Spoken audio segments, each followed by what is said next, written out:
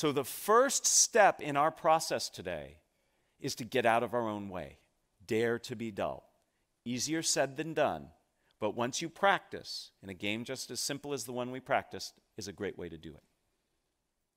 But that's not enough. Getting out of our own way is important, but the second step of our process has us change how we see the situation we find ourselves in.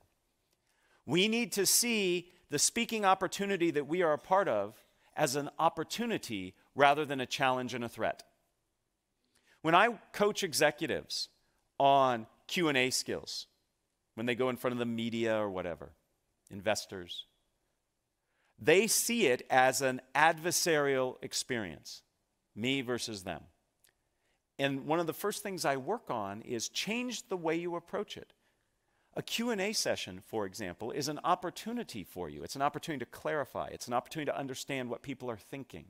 So if we look at it as an opportunity, it feels very different. We see it differently, and therefore we have more freedom to respond.